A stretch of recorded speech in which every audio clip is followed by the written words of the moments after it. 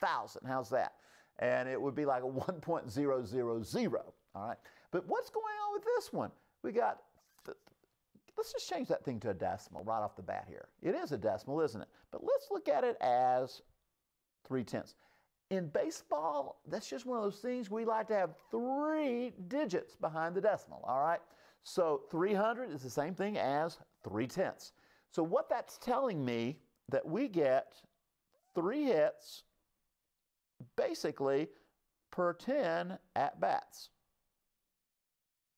Now, in the major leagues, that's pretty major, okay? If you can be a 300 hitter, you're having a great season, all right? If you can get to a 400 hitter, you are having an out-of-this-world season. It doesn't happen.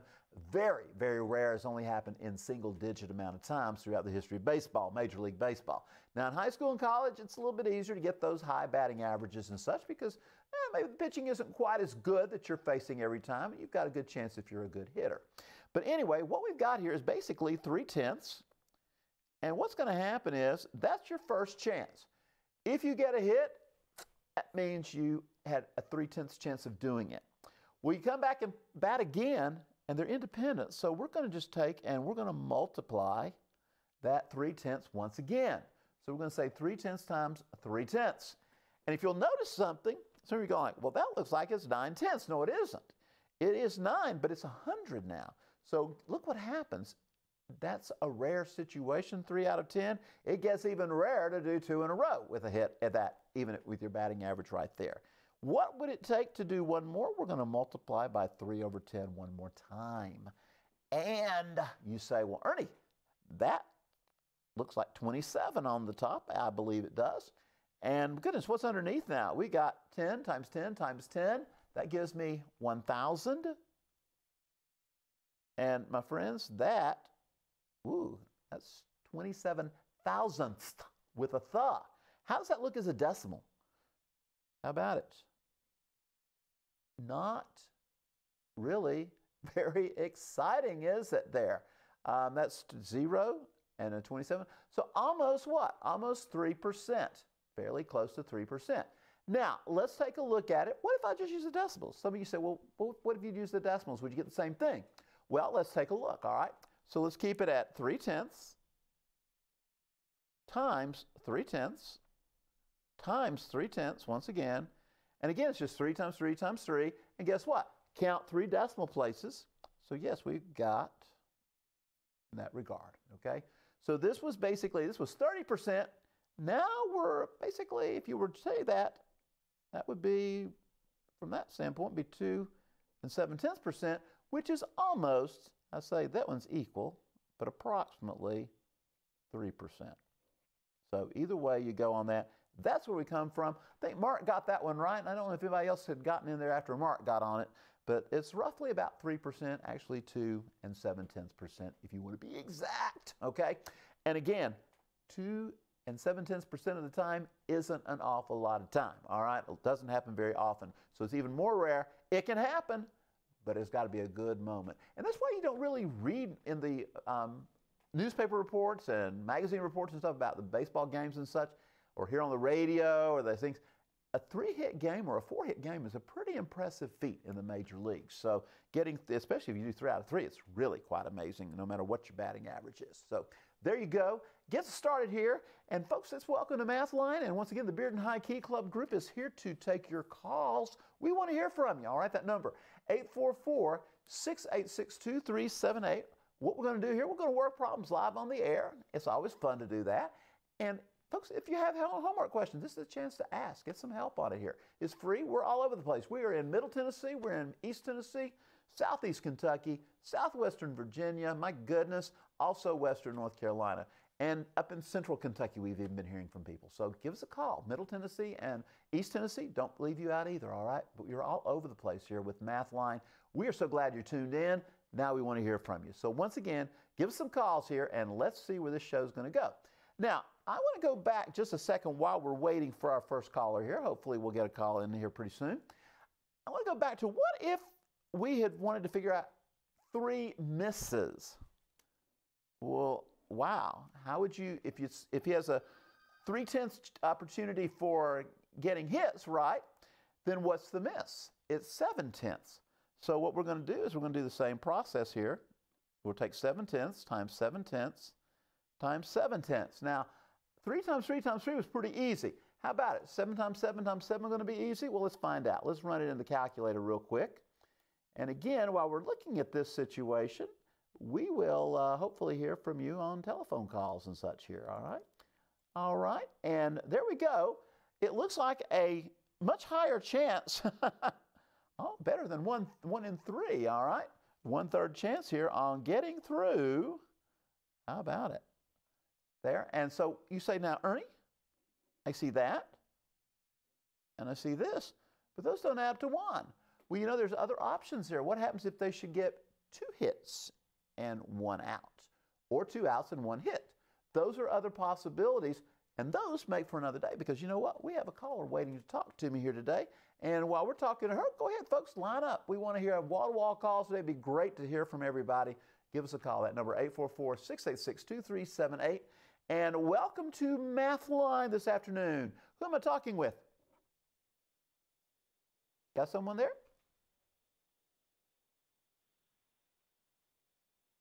Try again. Okay, welcome to Mathline. Who am I talking with this afternoon? I'm not getting connection back on it, if they're there. Okay, all right. While we're waiting, caller, give us a call back, all right? We'll see if we can get you connected in here. So somehow they say they're on the line, we're not getting through to them. Again, the number 844-686-2378. So please give us a call. And while we're at it, I mentioned Facebook. We'd love to have you check us out on Facebook, like us, love us, share us at www.facebook.com/Mathline Online. Also today, we are having the pleasure of streaming this show on YouTube. And the way you get to see our YouTube, and you've got to subscribe to it, www.youtube.com/Mathline. And then you can pick us up from there. If you can't watch us on your TV set, you can watch us online. And we are streaming simultaneously this afternoon. And again, we got the Beard and High Key Club here waiting for announcements. No, waiting for your calls, all right? So give us calls, and let's see what's going to go. We got a caller back, I believe, here, so let's check it out. Welcome to Mathline. Who am I talking with? My name is Caitlin. Caitlin, how are you doing today? I'm good. And where are you calling from? What city, what state, what county? Knoxville, Tennessee. Knoxville, Tennessee. Okay, from right here in Knox County. Glad to have a call from you this afternoon. And let's see, what kind of math problem you got for me? I can hardly wait. Got math problems. I love it when we have math problems coming in. The question is, it says there's a rectangular sheet of paper that has an area of 55 inches squared. Okay. And then its dimensions are x plus 2 inches by x plus 8 inches. And it's the question is, what are the dimensions of the sheet of paper? Okay, so hold on a minute. Let me get back here. We've got 2 dimensions, which you said were basically it's the length and width as a rectangle, correct? Yes. Okay, and I'm thinking, my goodness, my rectangular sheet right here, how much did I write on here? This white sheet of paper. It's just a good old piece of typing paper. And you said how many is this one? It's got what, 55? Yes, but 55 inches. Oh, mine has 88. I think it's 8.5 by 11. It's got a little more than that. Never mind, folks. Well, I digressed a little bit there. So this is what I'm seeing here. And Caitlin, I'm seeing a length times width situation because you're talking area, right? Yes. All right. So, and we're going to understand these are what, centimeters or what kind of units? Inches. They're inches. Okay. Inches, yeah, sorry. Let me put over here. That's all right. That's all right. I just want to make sure I've got that information. So, because we'll come back and want to get our units, our dimensions correct. I believe you said ask for the dimensions, but also ask the value of whatever. Okay. Whatever value of x is, we have to find anyway to begin with. So, this looks like a multiplication of binomials. The infamous foiling. Have you heard of that before? Where we, yes. Okay, let's play that FOIL game. Let's go ahead and say we're going to multiply, or if we call a lot of folks who are just learning how to do these things in our Algebra 1 classes, and this may, I'm not sure what subject we're calling in this in from, but this would be a possibility of what I call the double-barrel distributive property. So in other words, we're going to go the first times the first here, so that's what we call the F part. So we want to make sure everybody gets multiplied here. So that's going to be an x squared right there to start us off, because that's what x times x is, right? Yes. Done that? So now I'm going to keep that x in line, and I'm going to go to the 8. And if you'll notice here to our viewers, this is the outermost. Caitlin, you remember that because you said you understood FOIL. So that's what we're going to now is x times 8, which would give me how much? 8 or plus 8x. There we go. Yeah, plus 8x. Good for you. And now we've done the first and outer. Why not? Let's go opposite. Let's go inner and last. That's what the infamous FOIL is all about. So we're going to do first. We've done the outer. Let's go inner. And the innermost would be the 2 and the x right there. Again, all these arrows tell us what we're going to multiply together. So now basically what we're going to do, my friends out there, and to you, Caitlin, we're going to say 2 times everything in that parenthesis. That's the idea. So we're going to end up with 2x. And how about our last part here? No pun intended, but last times last. What are we going to get on that? Looks like 16. Good old stuff there. Equal to 55. All right. So you knew, I think you probably knew this was going to happen. You're going to get this x squared situation, which makes a quadratic happening here, right? Quadratic equation. So what do we need to do with this little thing? We need to, I think we need to subtract this 55 and set this thing equal to 0. And also what would be nice is to get some like terms together here. While we're at it, let's pull those together. So we're going to pull a couple of things here. Let me first put this here. X plus 10x plus our 16. I'll move that down just a little bit. So that still is equaling to 55. All right, we haven't changed anything, right? We just basically combine those like terms in the middle. Now, what I need to do is, some of you out there going, oh, can you factor that? Well, we just had it factored, so we don't want to go backwards, right? We want to go forwards. So now let's subtract this 55 from both sides. I'm going to do a better job here, all right? Now we're ready to see what happens because we need a 0 in order to actually factor. There's no point in factoring unless you set it equal to 0, right, Caitlin? Yes, correct. All right, so say goodbye to those. That's why I put a 0 in there. Now, what's happening, I've got x squared plus 10x. Boy, this is arithmetic time. Can we figure it out? 16 minus 55, what's that going to happen? We're going to be negative, I know that, which is a good sign because we're going to need some negative number situation. We don't want I don't think we want a negative answer here, so we want to get a positive and a negative setting that we can choose from here. I'm seeing where it's going at this point. And we're going to have what, minus, how about 39? 30. Does that look good? I think so. All right, yes. All right, now it's time to break this thing open. The good news is, to everybody, we don't have anything in front of x squared. So it's going to be easy to pop in an x and an x right there on the front end. Does that look good to you? Yes. All right, now I've got to multiply to get a negative 39 on the end. So Caitlin, what kind of signs do I need to have here to get that minus 39 there going? You need a positive and a negative sign. Absolutely, because that's how we multiply to get our negative 39 in the long run. Now, and people ask me, and you may be wondering too, well, what am I going to do with that 10? Well, we're hopefully, when we check inner and outer terms, we're hopefully going to get back to that 10, all right, when we pick the right combination. And there are not many combinations of 39 out there. I believe 139 is an option, but that doesn't look very good here. And the other one would be 3 times 13? Yes, 3 times 13. Swung my order there a little bit. Now, question. Let me read that because that's the one I think we're going to want. We need a positive and we need a negative, right, with those two numbers? Yes. So in order to get a plus 10 in the middle, I think we want to have that negative 3 there. I'll put the 3 with the minus, in other words. Does that look good? Yes. 13. And this 10x is called the linear term. I'm going to call it the check term because we're going to check our outer and our inner and see what we get. We get a minus 3x plus 13x. You're back to 10x. So you know, or right here, you know that's where you want to be. You've got the right combination. So now what we got to do is just say what x equals. So likable here, we're going to say x plus 13 equals 0. X minus 3 equals 0. And it looks pretty easy at this point. You want to give me some answers here, Caitlin? What have we got? X equals negative 13. Okay. And what's the other one? And then x equals 3. X equals 3. I like x equals 3. I don't care for x equals negative 13 because I'm going to have two negative numbers up here, aren't I? Back to the original part.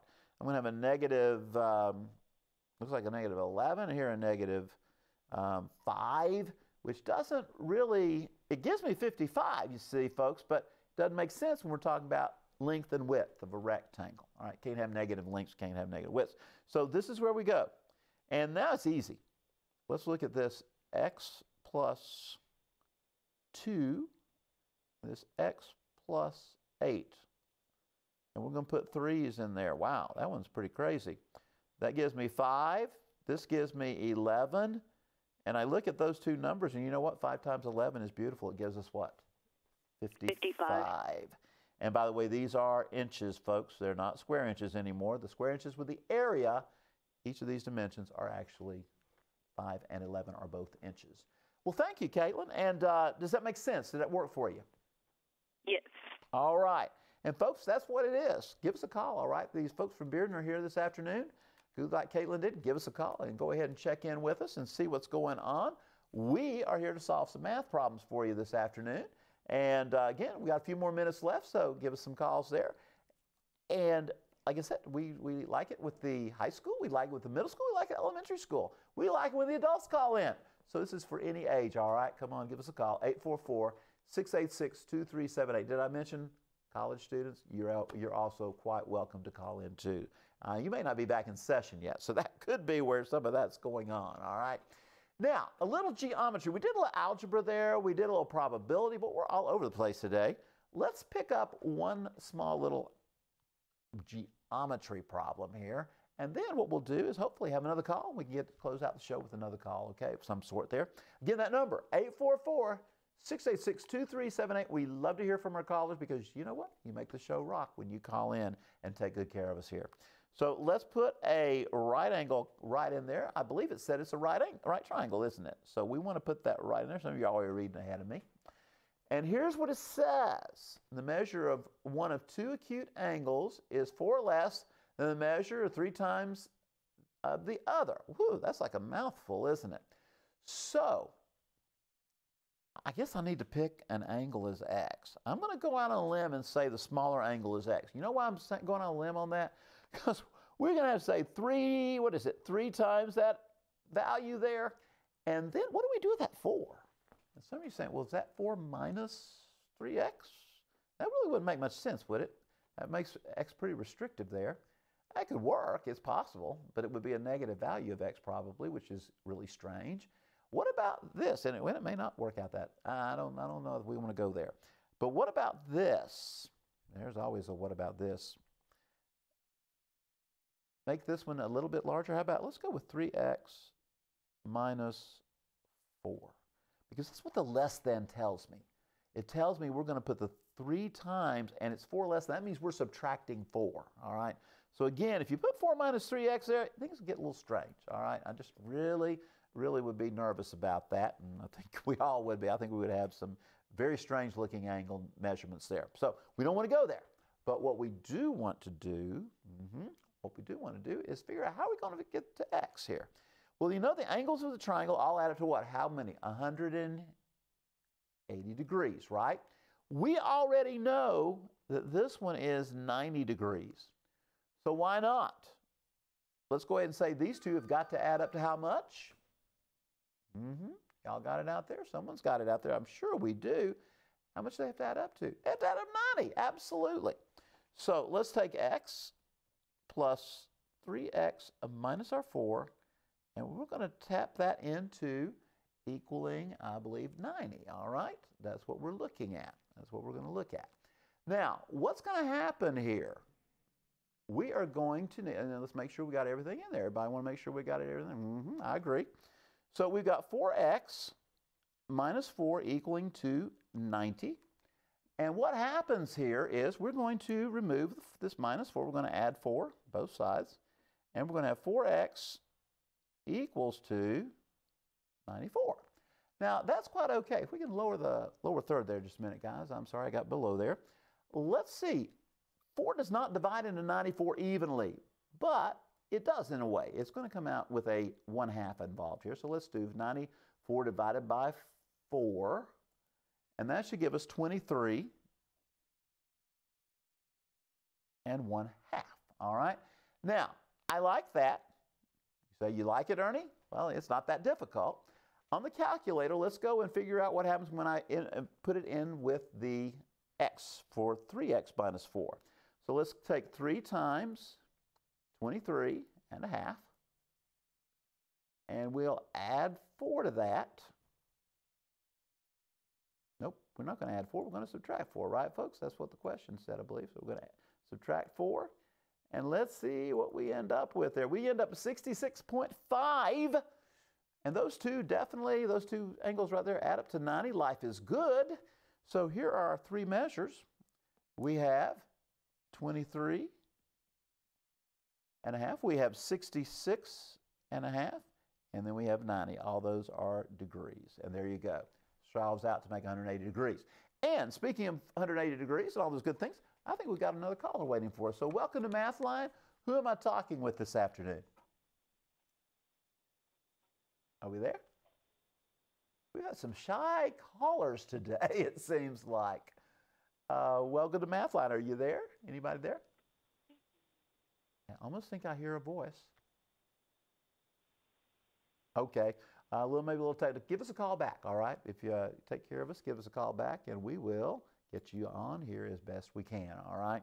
So again, we've already talked a little bit about our Facebook. I want to give another quick shout out to our Bearden folks here. Let's see if we got them back on camera. And okay, we'll get them back here in just a second. But we want to thank you all for being with us today. And we definitely want to thank the Bearden High School Key Club being with us to take care of taking care of our callers and being a part of the show in that respect. And they do come in and help us out from time to time. Another thing we want to say thank you to is you for watching us, taking care of us all that. Some of our problems are geared to the high schools. We try to gear some to the middle school. The probability question today was middle school. I think the triangle one was basically a middle school, 8th grade type question there, all right? So we do have a caller on the line, and let's see if we can get something in here. I understand we got a minute and a half left, so let's see what we got going here. Welcome to Mathline. We'll try this again. Who am I talking with? Michael. Michael, good to hear from you this afternoon. And where are you calling from, sir? Knox County. Knox County, great. And what kind of question have you got for me today? Well, it's a word problem. Oh my goodness, you know what? We may have a problem getting through that word problem, so we may want to wait till our very end here. I may need to give you a call back, but let's go ahead and hear the word problem. We can do it this tomorrow on the show, okay? If we need to. So what you got for me? Let me hear what it sounds like, and then we'll talk with you after the show. 2 trucks start out from Atlanta at noon. One truck travels north at 50 miles per hour, and the other travels south at 65 miles per hour. Okay, so we got it sounds like one of these great old rate time distance problems. Am I on the right track here? Yes. All right, so let's go back here. We got truck 1. Let's get this set up, and our viewers can have fun with this tonight. This is your entertainment for the evening, folks. Truck 1 is going how fast? 50 miles per hour. Okay. How long are they traveling? We don't know that, right? Is that what you said? So they're 460 miles apart. Okay, 460 miles apart.